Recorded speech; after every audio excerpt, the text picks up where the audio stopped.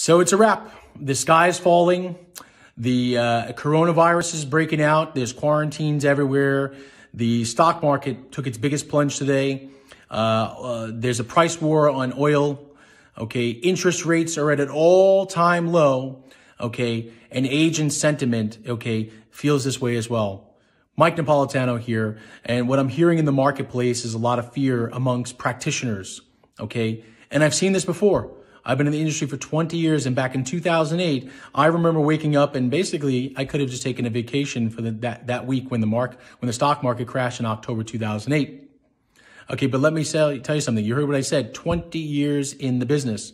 Okay, how did I make it? How did other veterans make it? And here, this video is a reminder to the veterans out there. You forgot that this is the way the market is sometimes, or the way it goes, right? The cycle. Okay, so what can we do? Remain positive. Don't fall for all the media and social media hype.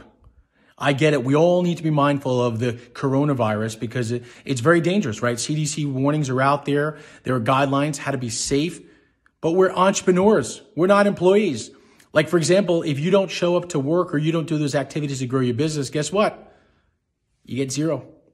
You get zero. So you need to remain positive because you can wake up and if you don't fight through this, okay, you could wake up in 2 to 3 months from now, have not done any lead generation, okay, and wake up and then you had your worst year ever in real estate.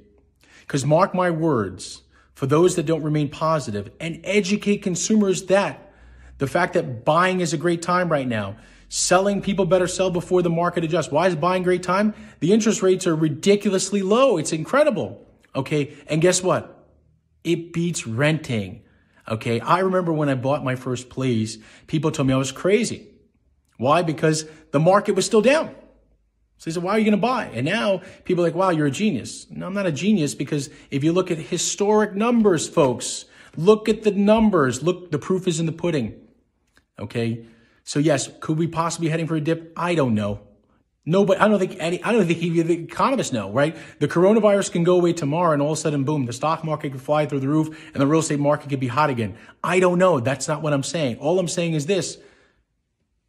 Be more confident. Follow the numbers. Know what the market looks like, okay? And everything will be okay. Everything will be okay. I promise you. Agents, including myself, had a successful career during the downturn. But I promise you, though, agents got quickly knocked out of this business, okay, because they fell for all the media hype back in 2008. And I'm warning you now, if you fall for all the negativity in the marketplace, you will be those victims that got out of the business in 2008.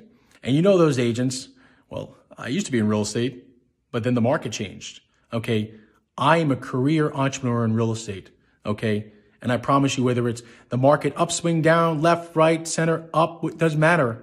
I'm still helping my clients. Okay. Still helping our agents grow their business. Okay. Because I promise you, that's all you need is to go out there, remain positive, guide our clients, and you'll be okay.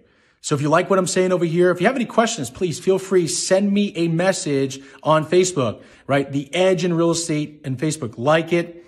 Comment below if you have anything to say. Please. Remain positive. Stay safe, guys. Everything's going to be okay. Everything's going to be okay.